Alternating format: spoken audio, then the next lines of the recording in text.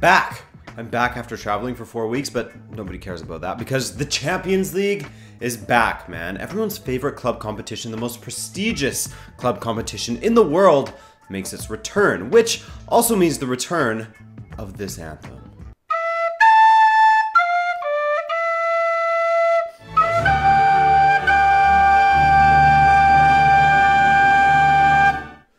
Oh, isn't it beautiful? By the way, so rude of me. I'm Adrian and this is Rabona TV, and we do Champions League roundups, predictions, weekend roundups, player bios, explainers, and so much more. So if you dig the content, then be sure to hit that subscribe button and ring the bell so you know when I upload, because YouTube is trash now and doesn't really send notifications to people if they don't hit the bell. It's so stupid. Oh, you subscribe to this channel? That doesn't mean that you'd like to know when they upload, right? Yes! Yes, it does! Anyways, I'll save my YouTube moaning for another day because let's talk about Tuesday's action first. Starting with Group A, where the away teams reigned supreme on this match day. Spoiler alert, first up, Atletico Madrid away to AS Monaco as the Spanish side looked to get past their weak start domestically, 1 win, 2 draws, and a loss, while the Principality boys, AS Monaco, looked well, to do exactly the same as they have a win, 2 draws, and 2 losses and sit in 15th. But as I said, it was the away teams that did the winning on the day. And goals from Diego Costa and Jose Maria Jimenez, my man in FIFA 18, saw the Rojiblancos through to a 2-1 victory. Kudos to them as well, as they were trailing 1-0 after 18 minutes before Costa's equalizer in the 31st minute, his 9th in the Champions League for Atletico, while Jose Maria La Cabeza Jimenez scored another header, which is pretty much all that he scores for Atleti, as only 1 of his 7 goals for the club has been with another part of his anatomy. So, a good start for Atleti. Borussia Dortmund went away to the Belgian champions Club Brugge Koninklijke Voetballervereniging. Last season, Borussia Dortmund struggled majorly in this competition, not as badly as my team Benfica, but a struggle nonetheless. And with new coach Lucien Favre making his Champions League debut with his new club after going unbeaten domestically, you'd forgive the Dortmund fans for being a little nervous about this match. And perhaps those nerves were justified, as after a long match filled with Dortmund possession, but very few shots actually on target, they finally got their breakthrough in the 84th minute, thanks to an extremely fortunate goal for Christian Pulisic, as the defender's clearance went right off of his boot and looped over the Bruges keeper, which, unlucky for Bruges, was the match winner as Dortmund get a victory in their first match, while Monaco and Bruges struggle with their ways towards losses. Funnily enough, it was Group B that got us started out on the day with some early kickoffs. We'll have to get used to those. And both matches provided some entertainment, though for differing reasons. One team stomped another, while another team were back to their bottling best. We'll start with the former. Lionel Messi and FC Barcelona hosted PSV, and it looks as if Messi is really wanting to cut that Champions League top goal scorer of all-time deficit down and make some ground on Ronaldo. With a 4-0 win, Leo scored yet another hat-trick, including an incredible curling effort from a free kick. In fact, that was the 8th direct free kick he scored in 2018. He became the first player in Champions League history to score 8 hat-tricks in the competition, 1 more than Cristiano Ronaldo. How would he do? Well, stay tuned. Poor PSV. They had the horror of going up against a Lionel Messi that was absolutely on it tonight, and has now scored 7 goals in 6 appearances this season. Ousmane Dembele gave Messi a run for the goal of the game though, as he scored a banger from outside the 18, which was his 5th goal from just 6 appearances. Happy to see him doing so well so far after that terrible start to his Barca career last season, where he was injured before he even got up and running. In the other match, the Champions League anthem finally returned to the San Siro.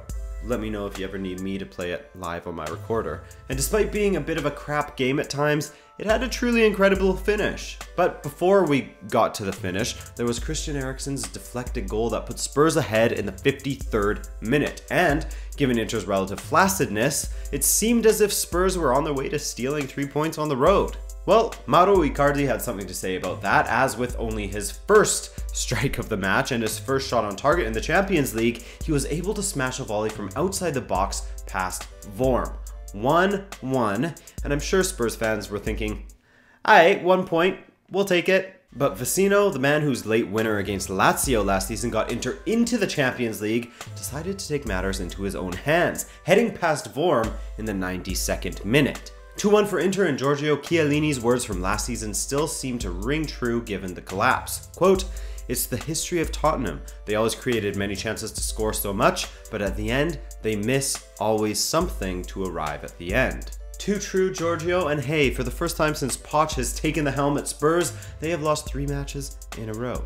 Is this a product of not improving their squad at all? Because it kind of feels like that, given how easily complacency can leak into this squad, when there's no new blood to mix it up and give you some competition for your spots. Alright, Group C, where Napoli went away to the long tunnel onto the Red Star pitch.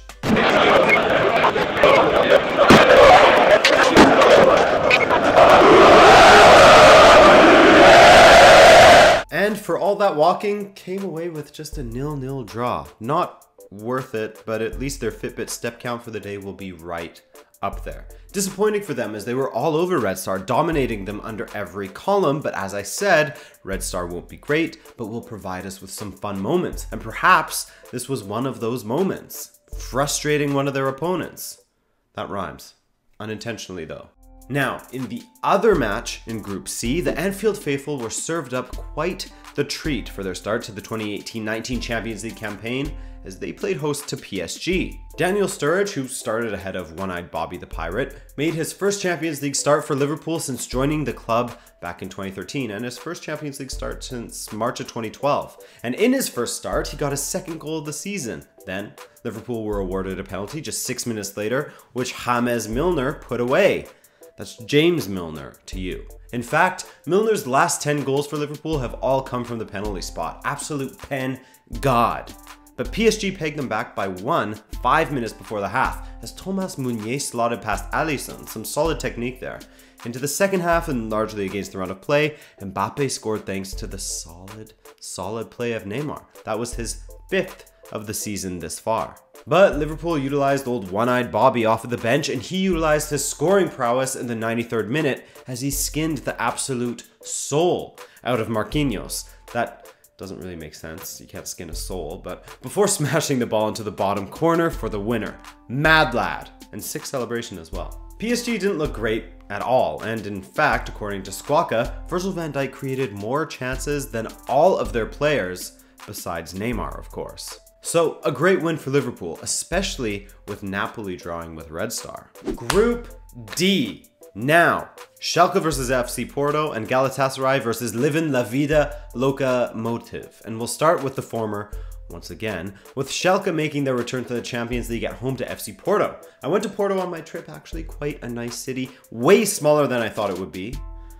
But anyways, this match was quite close. Well, I mean, duh, it ended 1-1. But I mean more as a contest, with Porto, in my opinion, being the stronger of the two sides. In fact, Porto had a chance to take an early lead, but Alex Telles blew it from the penalty spot, though credit must be given where credit's due, and it should be given to Farman in goal. What a save. Briel and Bolo pushed Schalke ahead in the second half, but in the 75th minute, Octavio told Alex Telles to take a break from penalty duty and slotted it away to make it 1-1. Pretty non-existent call, by the way. Marega made a masterpiece from absolutely nothing there, so shout out Marega. Oh yeah, and a big shout out to Iker Casillas, who has now participated in a ridiculous 20 Champions League campaigns now. Unprecedented. In the other match, Galatasaray made their return to the Champions League with an emphatic 3-0 win over Lokomotiv Moskva. No, I won't repeat Livin' La Vida Lokomotiv again. I apologized for that earlier. That really sucked. Lokomotiv is really struggling domestically with just 9 points from their first 7 matches. Rough. Gala, by the way, are at the top of the table in Turkey. The one sort of blemish in this match, however, has to be the sending off of Ndiaye in the 87th minute, which was quite senseless given that Gala were already 2-0 up. So, a great start for Gala as their two biggest rivals in this group end up drawing. Alright, Group E, Benfica versus Bayern and Ajax versus AEK Athens. Well, we don't need to go over the Benfica match, do we? I didn't think so. No, you know what? I can face the music. I did so all last season with Benfica. I can do it again. Take the good with the bad. And the bad in this case was slumping to a 2-0 loss to Bayern at home. Were Bayern incredible? Nope. but they were clinical and were able to generate chances, which isn't a massive compliment to them when they're up against our terrible, terrible defense, especially down our right. But anyway, the goals came from Robert Lewandowski, who easily stepped around a sprawling Grimaldo, and a really well-worked attack led to Renato Sanches, who else, finishing it off for 2-0. His first goal since leaving Benfica is scored against Benfica. Benfica had possession, but did absolutely nothing with it, by the way. Every attack broke down around the 18, no matter what nice interplay they had leading up the pitch. In the other match, Ajax exuded their dominance and class over AEK Athens with 3 second-half goals absolutely stunning the visitors, with one goal in particular from Tagliafico knocking the stuffing out of the Greek champs in the 90th minute. Greek champs, not Green champs. I don't know what I said there. He probably didn't mean to hit it like that, but hey, it looked cool, and that's all that matters. Tagliafico's goal sandwiched a strike from Dutch midfielder Donny van de Beek, which makes for an incredible return to the Champions League for Ajax, as they are top of Group E on goal difference. Of course, it's the first game, so we'll see how things play out, but Ajax certainly looked impressive. What did you think of them? In Group F, oh man, did we ever have some fun in Group F. First off, in one of the early kickoff matches of the day, Shakhtar Donetsk hosted Hoffenheim, who were making their Champions League debut. In doing so, Julian Nagelsmann became the youngest coach in Champions League history. It was quite the back and forth match as well, as Hoffenheim twice went ahead, only for Shakhtar to twice claw them back. Of note, Florian Grillitsch scored Hoffenheim's first ever Champions League goal, but Ismaili made it 1-1. Before the half was up though, Havard Nordtveit headed home to put Hoffenheim ahead. That's a tongue twister. In the second, however, substitute Macon smashed low-pass Baumann, and that's how this one ended. 2-2, and if you decided to watch this one, you probably would have been glad that you did, because I found it extremely exciting. As for this next match, if you're a City fan, perhaps you'd have wished you hadn't watched this one, as things got off to an extremely shaky start with Fabian Delph swinging and whiffing at the ball, leaving Cornet with enough space to finish. And judging by Delph's reactions to hard times in the All or Nothing Man City series from Amazon, I'm sure he entered the tunnel at half sort of like this. Man, it's fucking shit, man. Fuck off, you man. Fuck. Something like that. And if that didn't get him to that point, then in the 43rd minute, Nabil Fekir's thunderous strike certainly did, which was his first goal in the Champions League. Now, City did pull him back in the second half thanks to a Leroy Sané cutback, which Bernardo Silva converted, but in the end, Lyon became the first French team to get a win away to City. On top of this, City have become the first English side to lose 4 consecutive matches in the Champions League. Yikes. Pep may want to hide out in the stands for a little bit longer. Just sort of weather that storm, you know? Moving right along to Group G, Viktoria Plzeň and CSKA Moscow played out to another 2-2 draw on the day. This time, however, the Czech hosts got a 2-0 lead early-ish. They were 2-0 up after 41 minutes, thanks to a double from Michael Krmenčić.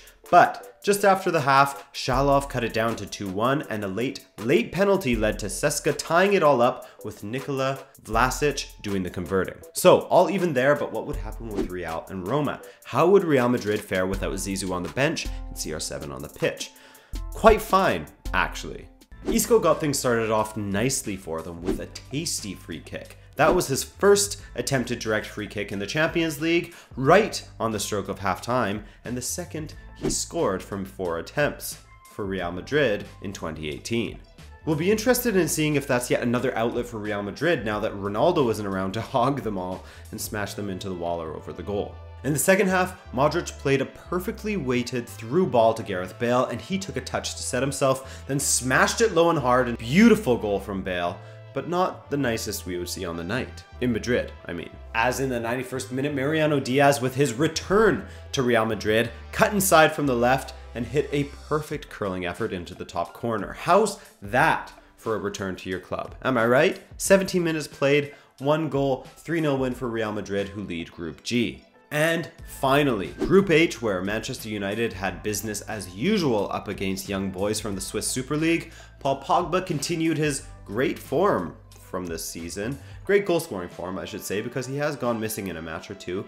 But his goal in the 35th minute was a beauty, smashing it into the top corner on his left. Then later converting yet another penalty for United in the 44th minute. That's 4 goals in 6 appearances, which took him until April 7th of last season just to score 4. But he wasn't finished there, as in the 65th minute, his driving run forward led to a perfect through ball to Anthony Martial, who made no mistake in scoring his first of the season from his 3rd appearance. Now, as for Juventus and their matchup with Valencia, what was more disappointing? Ronaldo getting himself sent off, or Valencia playing with absolutely no cojones and losing 2-0 to 10-man Juventus? Let's start with the Ronaldo red, his first straight red in the Champions League in 154 appearances. On the first few glances of this one, it happened so fast and so out of frame that it didn't look like a red to me. Then I found this angle in which you can see he made a deliberate attempt to scratch Murillo or pull his hair. Is that an act of aggression in which you intend to harm the opposition? Well, yeah, albeit a weak one.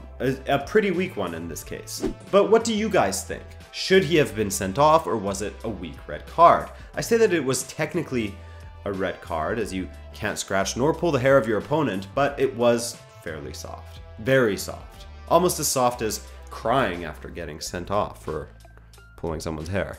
But being a man down didn't stop Juve, and they went on to win 2-0, thanks to 2 penalties being converted by Miralem Pjanic. Pjanic can certainly penalty, which means that Juve and United are off to the starts they wanted, while young boys, Valencia and Ronaldo certainly aren't. Now, it's a question of how many games Ronaldo will get, if they will appeal the red card, etc. He could be out for the match away to Manchester, which he would be quite sad about, I'm sure. But that will do it from me here today, folks. Thanks for watching this video, and if you're finding us for the first time, then definitely do hit that subscribe button to join our community. My name is Adrian. Enjoy the Europa League, and I'll see you later. Peace!